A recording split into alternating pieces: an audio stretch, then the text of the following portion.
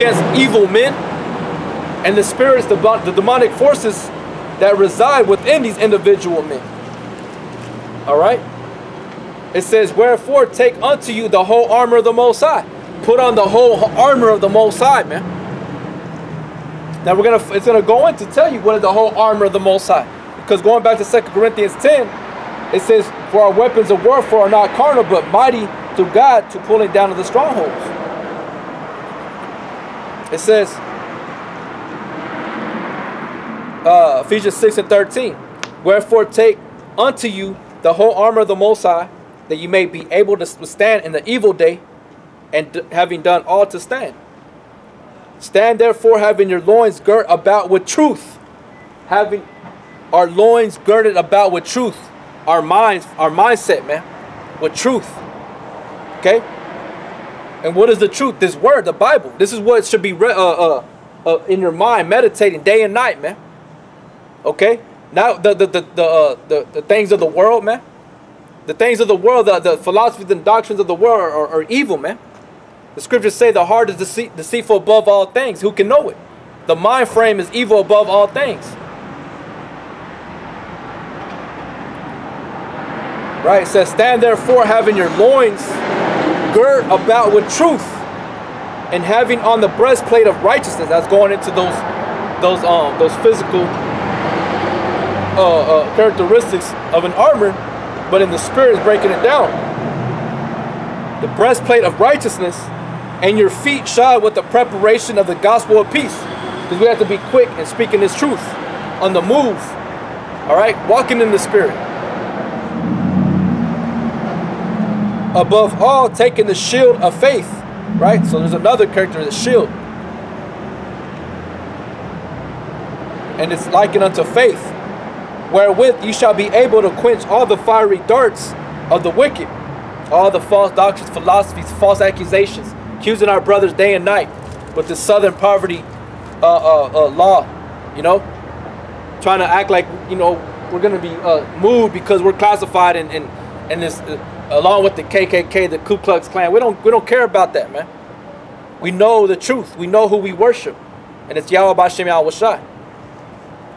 All right. It says, and take the helmet of salvation and the sword of the Spirit, which is of the word of the Most High. You see? These are our weapons of warfare. All right? This is how we go to war. All right? Praying always with all prayer and supplication in the Spirit, and watching thereunto with all perseverance and supplication for all saints. See? That's all we do. I broke it down to you.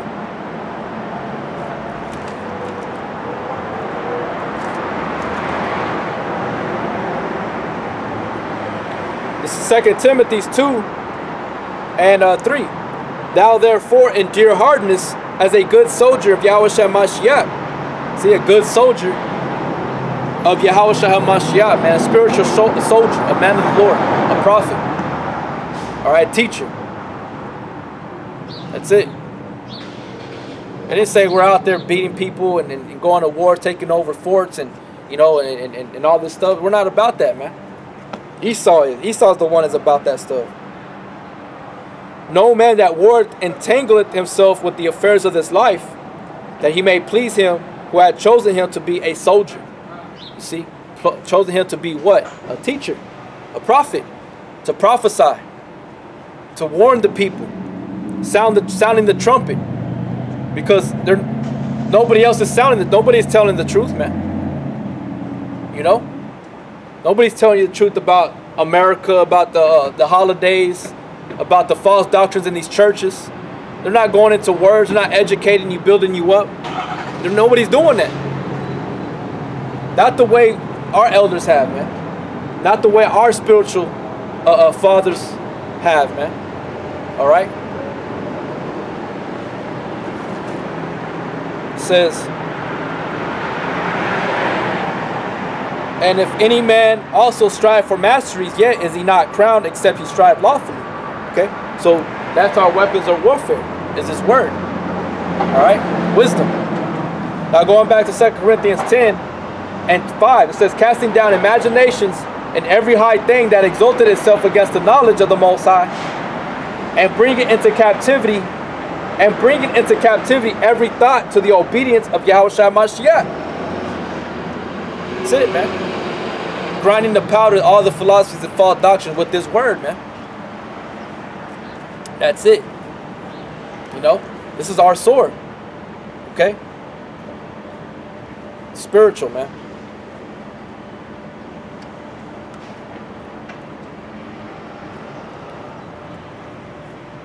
It's not no carnal thing. I'm not saying you don't got guys out there that are like that. There is. And we rebuke them. We get on them. And we tell the congregation, our brothers, not to have that same mentality. This is Isaiah 49:1. Listen, O isles, unto me, and hearken ye people from far. Yahweh had called me from the womb. From the bowels of my mother hath he made mention of my name. And he hath made my mouth like a sharp sword. You see? He has made our mouth like a sharp sword, which is the words, right? What ultimately is this word. We speak according to this word, man. All right?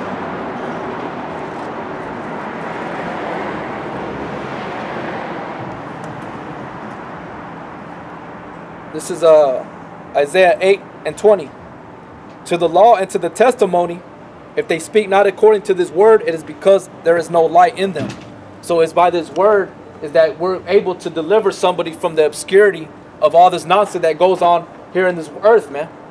America, Europe, China, no matter where our people are, that's how we deliver them out of this knowledge, man. This word. Okay?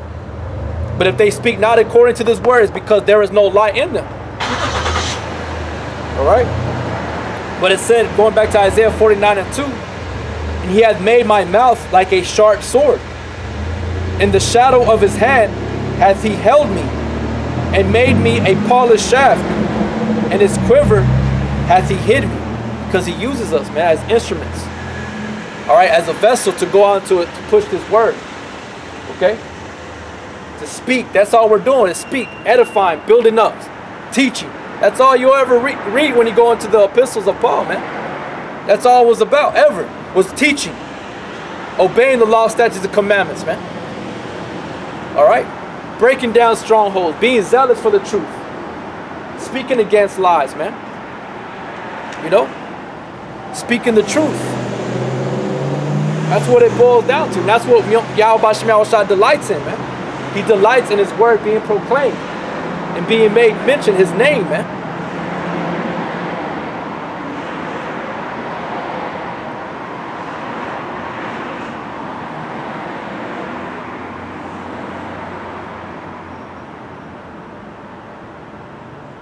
Right? So that's basically what truth is, man. Is the word. The word is the truth. We already know that.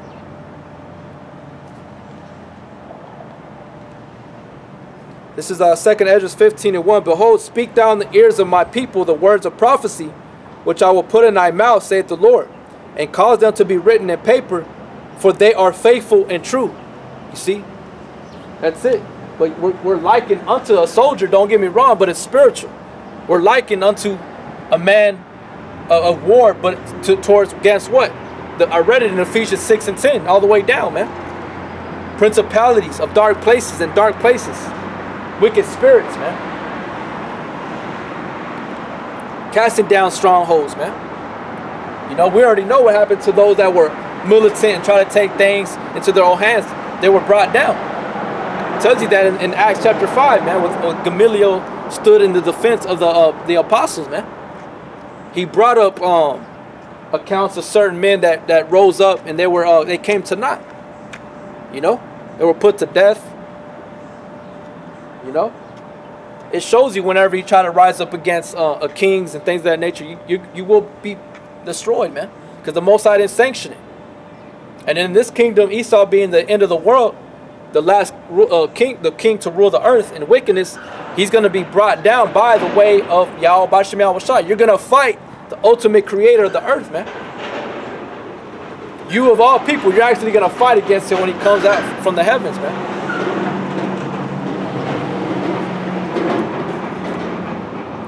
know?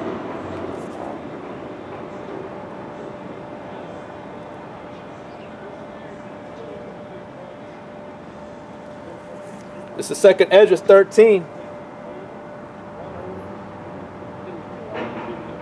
2nd Esdras chapter 13 verse 8. After this I beheld, and lo, all they which were gathered together to subdue him were sore afraid, and yet durst fight.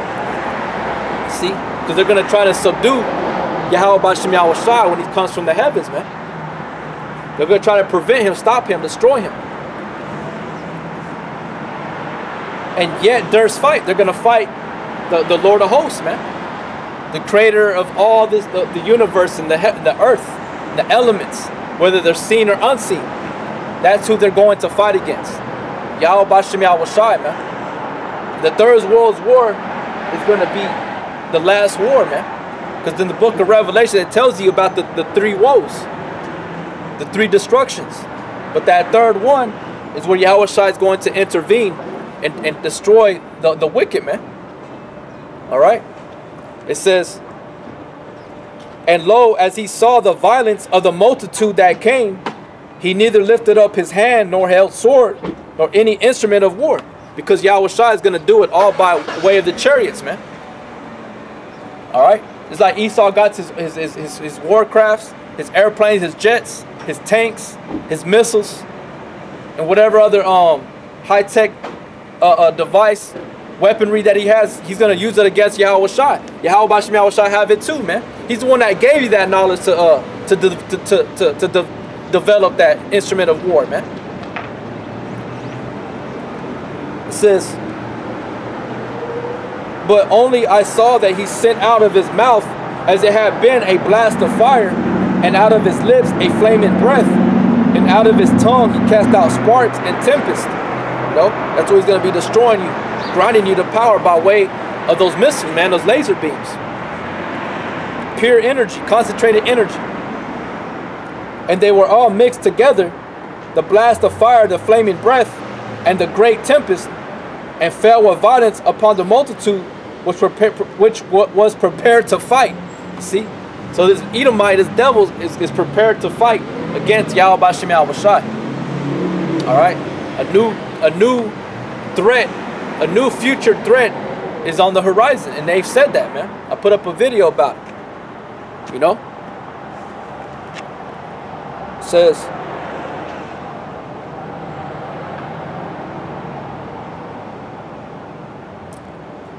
and burned them up every one, so that upon a sudden of an innumerable multitude nothing was to be perceived, but only dust, smell of smoke. When I saw this, I was afraid. See? So he's going to destroy them. He's going to grind them to powder. And all Ezra perceived was them of smoke, nothing but dust, man. You know? By way of those laser beams, man. Concentrated energy that Yahweh B'Shem Yahushua is going to shoot forth from the chariots, man. But there's going to be a great war in heaven. Here on the earth, there's going to be a great war. The third woe. The Third World War is on the horizon, man. It's going to happen. Alright? A nuclear war is going to occur.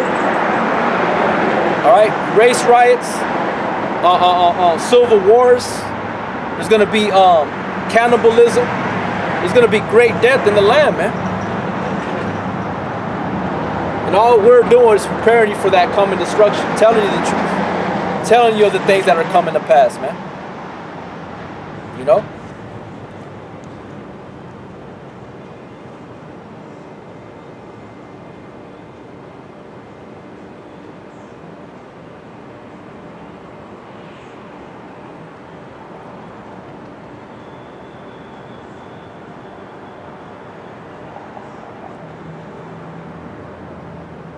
This is 2nd Esdras 13 and 28. And he held neither sword nor any instrument of war, but that the rushing in of him destroyed the whole multitude that came to subdue him. You know, because Yahweh B'Shem ain't going to be holding no weapon of war. He's going to be in the chariots and he's going to be destroying people, man. You know, spiritually. Destroying you. Alright? Yeah, all he has to do is speak a word, and the elements that are in your body are going to destroy you. You know? You'll just collapse, capsize, you know, get sucked into nothing. Whatever the Most High thinks, that's what's going to happen, man. You know? That's how he's going to be destroying, man, and killing, you know, by way of fire.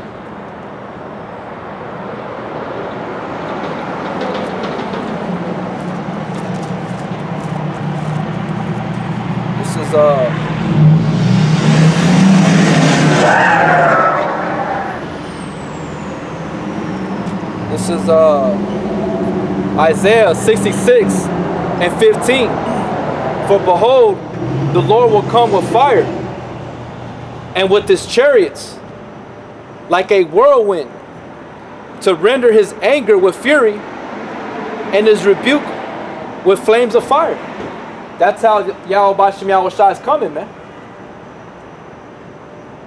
With his chariots like a whirlwind, to render anger with fury, his rebuke with flames of fire, man. That's how he's coming back.